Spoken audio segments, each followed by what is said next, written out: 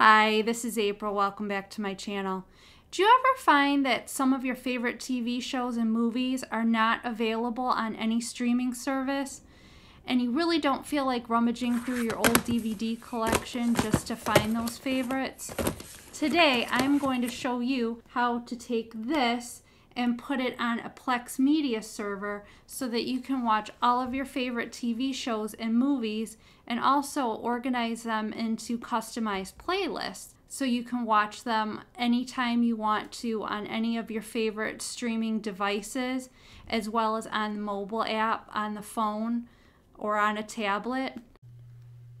Okay, so the first thing you'll want to do, of course, is download the Plex Media Server. A quick Google search will take you right to their website, and then you can choose to download it for Windows or Mac. Okay, so once you have successfully downloaded the Plex Media Server, you will find it right down in the system tray, and you will see this little icon. So the first thing you'll need to do is add some content to your Plex Media Server. When you first install it, you'll get their generic home screen with some of the free content from them that you can watch. But you want to replace all of this with your own categories, like TV shows, movies from your own files on your computer. So under Settings, if you go to Manage and then Libraries, see we have 0 libraries. So I'm going to add a library, show you this from scratch. So first thing I want to do is TV shows. So next we're going to browse to find our folder. So I actually have my files on an external hard drive. So I am going to go to F, and as you can see I have Leave It to Beaver right here with all of the different seasons in their own folders. So we are going to add. This takes quite a while to update all of the metadata with the thumbnail pictures and the descriptions of the TV shows. So don't worry if it takes quite a while. And then as you can see now, we have a category called TV shows. And it's already getting a lot of the metadata, but this does take quite a while. I think it's taken over an hour or so before. Okay, so in order to get the DVDs scanned in and transformed into MP4 files to use in Plex, you can use this program called Winx Dvd Ripper. There's free options, but I really like this because it goes pretty fast. You can get the standard version for $24.95. I got the Platinum for $39.95. I've been using it for quite a few years and I really enjoy it. It was just a way to transform all my DVDs into MP4 files so that I could stream them using Plex. So if you don't have a DVD drive on your computer, you can always attach an external one. They're about $18 on Amazon. All you have to do is load in your DVD, and it will automatically pick MP4 video. That's usually the format you would want to use for Plex. And then it's going to ask you for your location. So for the location, I'm using the external hard drive, and I selected the TV shows folder. And then it will give you a list of titles. So one thing to make sure of, it will default to the main title on the DVD, but if you are trying to scan in TV shows, you want those to each have their own file. So I would unselect this because this is all of the titles together in one huge file. So I would unselect this and I would select the individual episodes.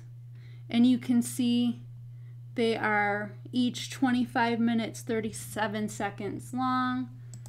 I'm just gonna select that one. And then you hit run. So now it's scanning in the information to create your MP4 file. And depending on the speed of your computer, this could take a little while. It usually takes quite a few minutes depending on how many files you're doing at the same time and how large the file is. But this is a really fun little hobby. It's a fun project to be able to get all of your old and rare DVDs in one place so you can stream them on your Roku or possibly your Fire TV, whatever that you use. Okay, so in order for Plex to actually find your files, they have to be named correctly. And the folder that contains the MP4 files has to also be named correctly. And this is a mistake that I made, and I had to read some guides to try to figure out the correct naming process. You want a folder called TV shows, and then, for example, we have Leave It to Beaver.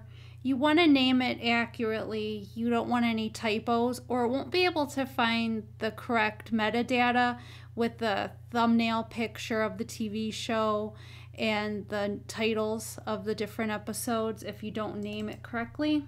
So under your main television show folder, you want subfolders for each season, and you want to have it say season space 01, 02, etc. So you want to name each episode within the season folder. You want each video file to say the name of the show. So this is Leave It to Beaver, space, hyphen, space, small s 01, small e 01 for episode 1. You have to get the naming just the right way, or it won't always find the right metadata to add to your Plex library, so it won't have the right photos and everything like that. Okay, so once you have your Plex server all set up, you can go onto your Roku TV or whatever other streaming device you have, and then you can add the Plex channel to your list here.